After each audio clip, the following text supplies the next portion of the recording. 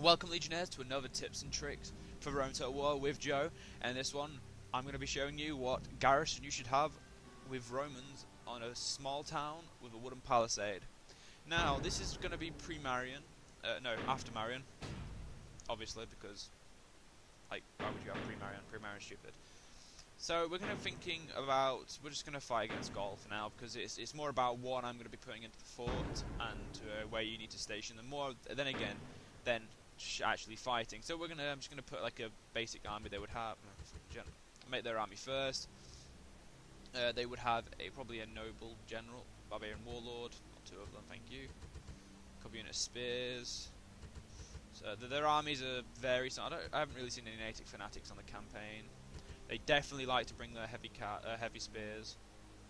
I see a couple of chosen swordsmen. I don't see more than one normally per army. I will see some swordsmen, and I've never seen them use archer yet, but I have seen them use a thing called Raider Cav. They normally make 3 siege equipment, so that's we're not going to upgrade it for this army because it's not needed. It's more to show you their troops. Now their army costs 10,000 exactly, which is pretty cheap. Let's say if you didn't have, you just needed a little garrison. It's after the Marian, so you can have all your legionnaires. You'd want a general, but to say we didn't have one, we'd have a couple units. Well, yeah, we'd have a couple units of auxilia.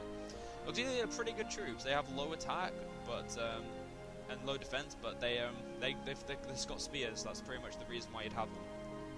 A couple unit of legionary cohorts to make up the army unit. Actually, you'd have a bit more spearmen because they're cheap, and you'd want them to protect your fort, really. You don't want too many legionnaires because they cost a lot of money to keep. You will definitely want your archer auxiliary there, a decent amount of it, even if you are in a little fort. And it won't be Equites, it would be Roman cav. You definitely want to finish off your Roman cav. So this is a bigger fort, but if it's this is going to be like a frontline fort, so you'd want a decent military defense. So you'd want this because you would want to have a decent amount of spears to counteract the Raider Cav, which I may say is very fucking strong, and I will definitely say it's very strong. And really, I really don't know if I'd put them in. So let's put them in and see if they actually do as good as I think they would. So this is more of a test to see if they'd do it, but I know that these troops and these are in normal Rome are very useful. This up by 80 because you really wouldn't have, it really doesn't matter how much what you'd have on the troops. So there's 5,000 troops. We have nowhere near as many as them. They have 3,000 troops. And to be honest, they normally like full stacks, so we'll go for another sword unit. We'll just give them another couple of sword unit. Okay, another sword unit. So they've got a decent sized army, which is numbered 3,300, whereas we only have 2,000 and we're in a fort. So we're going to get on the battle map and I'm going to show you where you position your men for great effect. Now, bear in mind we're in a Roman city, so the streets are going to be thin, and they're not going to be like a barbarian city settlement everywhere. So, you don't really need to defend the gates. So if we just recall everyone back to the centre for now. So the centre on this... Okay, that was a bad idea. Bad idea. Thank God. Cool, so you'd want your cavalry to pursue a flanking manoeuvre over here. So you want your cavalry at a different entrance to the way that your enemies come in. So you'd want them right there. So you wouldn't want really use your cavalry exactly to fight in the centre of the thing. So we'll get our. This is the general unit, where it would normally be a cavalry, but for this it's a auxilia. Because the game's a bit annoyed at me. So these are pretty lightly armoured, not really a big shield, but they have spears, which means they are going to be your frontline troops in defending the fort. And because there's actually quite a lot of them, I didn't expect them to be that wide. There we go, compress them. So if we use these two compressed, we should be able to make a decent sized wall.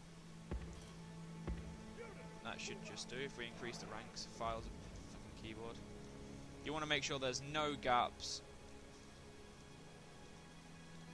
Fuck's sake. Not worked what I wanted to. Right, you, come here. Fuck's sake. Sorry guys, this is doing my head in, trying to get the exact put ranked. There we go. That's the you want a thick wall there. So you want your legionnaires behind your main line. So the main line, they're coming in and they're going to hit your main wall. So you want your legionnaires in and you want them on protect. You do not want Testudo. Testudo is not an in-fort use ability, but you want them behind your men so they can throw Peeler at them. You want all the back exits covered as well. What's that formation? Formation button is C, so you want them to defend there. And you'll also want them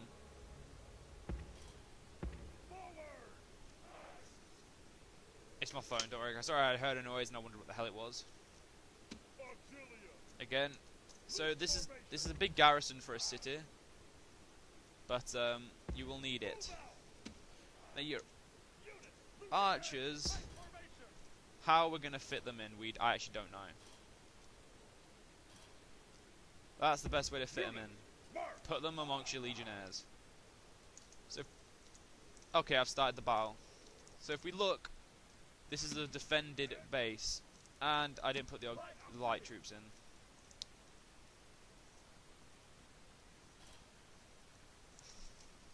I should be able to get that. There, okay, I'll put them into loose. We're going to run them in over there in loose formation. I should have really put them in. What you really want to do is you're going to walk your cavalry out. We don't want to get over the top. So the battle is not in our favour, which most sieges won't be. Most sieges you will not have the upper hand. It's their raider cav you really need to watch out for. Unfortunately, all their rams will get to the gate. For some reason they're using swordsmen, which is weird. I normally see them use spearmen, but they're using swordsmen for breaking into the fort today. So we've got a big defense here. Yeah, can you hurry up and get into? Stop! Oh shit! Lag. Okay. Stop being annoying. I'm gonna remake. No, I am not gonna remake. This line needs to be. That line will have to do. You want your men on defend though. All of them. So obviously your that is going to be very like finicky, so you can't really look at it as much for as long as you need to. So this is when they're all going to charge in. And you need to wait until you can see all of their troops run in. So when all the walls are down, they'll literally make a mass charge in. Rely on men to be a new wall. So literally everyone will run in now. That's when you want to run up your cav. The gods have abandoned us. Nope, the gods have not abandoned us. We're just using a strategy, which means we need them to break through a wall. All defenses are literally going to do good, and we need to definitely take them off skirmish, or they'll ruin the whole inner formation. You want everyone on guard, though. Apart from your cavalry, obviously. Now we're bringing up our cavalry around the side. They're going to try and flank the centre in as many ways as possible. It doesn't, as long as we've got the archers, it doesn't really matter about our the rest of our men. And what you need to do is we need to take out the general. So if you launch an attack early on the general, all their men will lose heart. They might even bring out some troops to come and deal with you, which looks like what they're doing with the raider cavalry. But I believe our Roman cavalry will get into a bit of a fight before that. You want to dishearten your foe, but it's better just to shoot plain arrows. So they're going to get massacred in this period, in the long lane there. The general's going to run at our cavalry, which is far superior because there's more of us. So if you use like one of your units, and then you keep a couple of units to attack, and then get one of your units around him, they're going to break completely. So you don't really need to watch the centre as much as you need to watch the outside with your cavalry. Your cavalry is the micromanaging task, really. So defending the inside, of course there's a lot of troops, but breaking the general will pretty much win you the fight. So my main tip at the moment at this part in this thing is break the general down with the cavalry. Always have a cavalry garrison. You need it. As you can see, we've already killed. The enemy general is running away. Let's have a look. This is no 1%, 2% of their army with archers. Battle, it's beyond Hopefully, we belief. can get actually kill the general. Now, you want to pursue him with 1 unit of cavalry, and then you want to take 2 units down and have a bit of fun. It looks like they've given up, so the general shouldn't come back now. There's only 2 of them. So we're going to run back down and get behind our enemy. The chosen swordsmen are going to be a bitch, and so is the heavy spearmen. You just need to hope that your the auxiliaries should hold enough. They haven't even got into guard mode yet. Now they go. That's their guarding mode. So what you want to do is you want to pick off all the people at the back of the group, because they're going to be in such a long line. Normally they'll send the spearmen in first as well, which means you'll literally get a lot of kills for free. Now on the other flanks you don't really have much protection, but if you can kill the general's now routed completely, which means they've now got a big problem, and that's called multiple units of cavalry that are going to squash them into the centre. Now the reason why we've got a second line of legionnaires behind our auxiliaries, because the auxiliary will be pushed in by cavalry. And it says defeat seems certain. Well, they're against spear units. What the hell do you expect? Is that swordsmen? Yep, the swordsmen are coming in for us. So we're going to come and have a little bit of fun with our cav. You need to believe in your troops. Your troops won't break when they're that close to the centre. And because we've got cavalry pushing them up, we're now keeping them in this lane.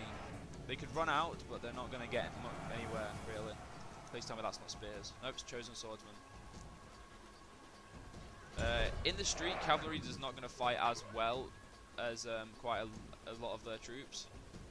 But you needed the cavalry more for the general killing and harassment, mainly. So some cavalry auxiliary will be good. So the Raider Cav is routing, which is the heavy unit, if you don't believe it or not. And they've actually completely pushed back this front line into my auxiliary troops, well, into my legionnaires. So your legionnaires now are going to be the bulk of their army. They're the ones pushing the fight.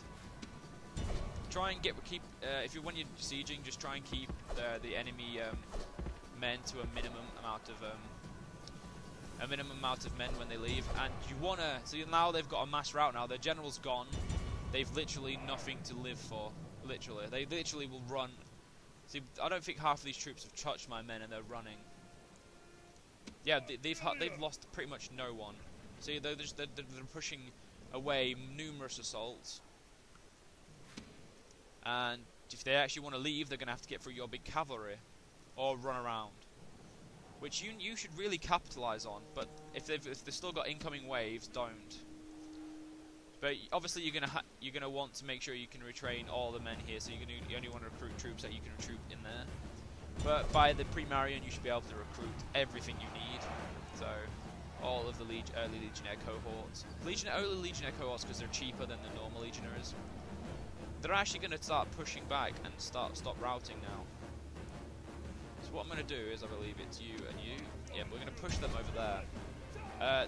Normally you don't want to break position, but because of if you're going to win, if you already know you're winning, breaking position could be good a plan to try and stop them from really getting too much victory, too much of a push down you. And now what we're going to do is we're going to leave him.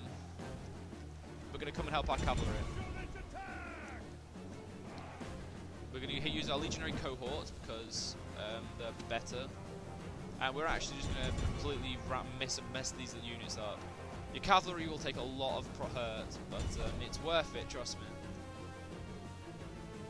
You don't want to engage any spear units. So at the moment we've only lost 10% of our army, and we have massacred a lot of them.